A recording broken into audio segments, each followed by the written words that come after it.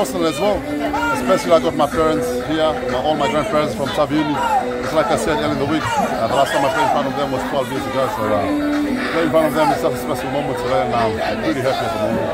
It's a good start, especially the trial game, and hopefully in the years to come it will be like a Storm home game here in the Fiji. But I think that it's been saying that it's a really good start to finally get an NRL game in Fiji. I'm Alyssa, I'm from Canada, and I'm for the Melbourne Storms, yes. I'm thoroughly enjoying the game so far, I think it's great. I'm Aurora from Australia, I'm also from Melbourne Storm. I'm Jo from Cronulla, and I'm going for the Sharks. Yes, I seem to be the only person here going for the Sharks. Everybody loves Melbourne. I do not know why. Sharkies! Melbourne!